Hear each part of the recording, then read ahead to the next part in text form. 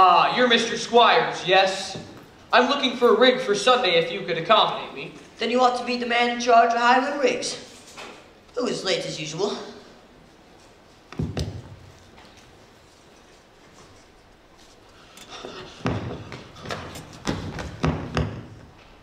Greg? Marcellus! Why, Greg, how you old son of a... Professor Hill's the name, Harold Hill. But Greg, why didn't you let me know you were there? What are you doing here? I didn't know I was myself. Besides, how did I know you would end up in a little tank town like this? You were a pretty big slicker back when you were in business with me. Too many close shaves the way you work. Besides, I got me a nice, comfortable girl, Ethel Toffelmeyer. Boss's niece. Gone legitimate, huh? I knew you come to no good. All right, well, what's the new pitch? Oh, you're not back in the band business, are you? Last I heard you were in steam automobiles. I was. Well, then what happened? Somebody actually invented one. No! So give me the lowdown here, Marks. All right. Well, you'll never get anywhere with these stubborn eyelids, Greg.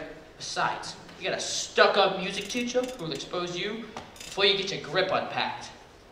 Male or female? The music teacher? She's the librarian. Female. Perfect. That's just what I wanted to hear.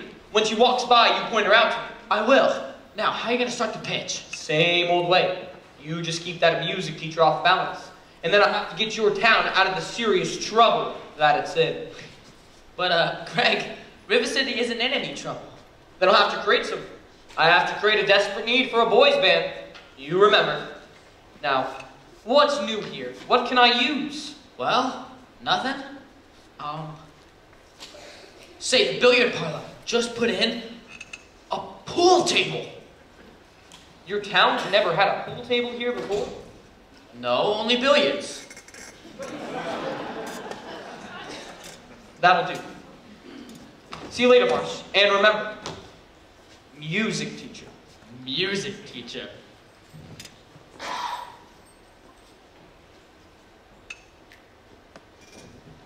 You're Mr. Dunlop, yes? Yep.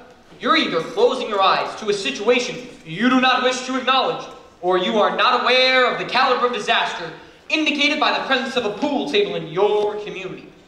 Well, you got trouble, my friend. Right here, I say trouble right here in River City. Why, sure, I'm a billiard player, surely mine, and proud to say I'm always mine and proud to say it. I consider the hours I spend with a cue in my hand are gold. Help me cultivate poor sense with a cool head and a keen eye. You ever take and try to give an ironclad leaf to yourself from a three-rail billiard shot? But just as I say, it takes judgment, brains and maturity to score a ball-line game, and I say to the boob, can take and shove a ball and ain't pop. And I call that sloth. The first big step on the road to the depths of degradé. Say first is a little medicinal wine from a teaspoon, then beer from a bottle. And the next thing you know, your son is money in a pinchback suit. And listen to some big out-of-town jazz. Hear him tell about horse race games. Not a wholesome trot race, no, but a race where they sit down right on the horse. Like to see some stuck-up jockey boy sitting on Dan Patch. Make the blood boil, well, I should say. Well, friends, let me tell you what I mean. You got 1, 2, 3, 4, 5, 6 pockets in a table. Pockets that mark the difference between a gentleman and a bum with a capital B, and that rhymes with P, and that stands for food.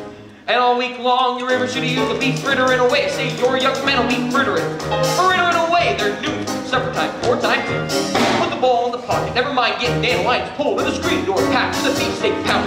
Never mind pump and any water to your parents are caught with his sister and nephew on a Saturday night. That's trouble. Oh yes, you got lots and lots of trouble. I'm thinking of the kids in the knickerbocker shirt kill young ones. Hey, into the pool all window after school. You got trouble, folks. Right here in River City. Trouble with a capital T and that rhymes with P and that stands for food. Now I know all you folks are the right kind of parents.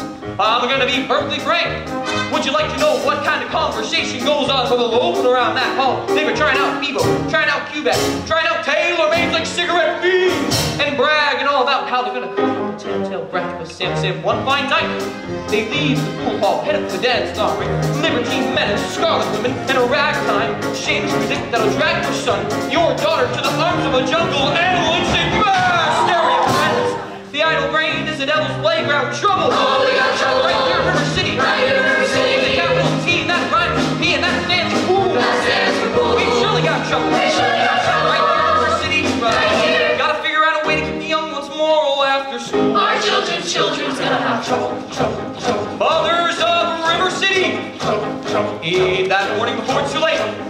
Watch for the telltale signs of corruption. The minute your son leaves the house, does he rebuckle his knickerbockers below the knee? Is there a nicotine stain on his index finger? A dime novel hidden in the corn crib? Is he starting to memorize jokes at a Captain Louis Bank? Or certain words creeping in his conversation? Words like swell! And soldier old man! Well, it's so my friends! We got trouble! Oh, we got trouble! Right here in River City! Right here in River City! With a capital T and that vertical B and that stands for pool! That stands for pool! We've surely got trouble! We surely got trouble! Right here in River City! Right here! Remember the main Plymouth Rock and the Golden Rule! Our children's gonna have trouble! Oh, we got trouble! We're in terrible, terrible trouble! That game with a 15-numbered ball was the devil's tool!